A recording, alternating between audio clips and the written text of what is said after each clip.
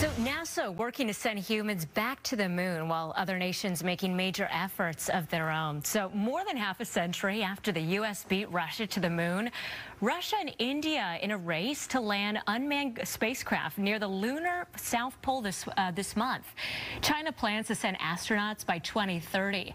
Ice discovered in the region could be used for life support or rocket fuel for future Mars missions. Wild. Legal experts say the race for resources presents new challenges to a 56-year-old treaty that sets guidelines for international space exploration.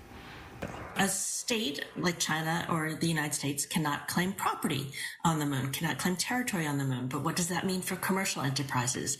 And what does it mean when you want to go to the moon for a specific reason, like getting access to the water ice?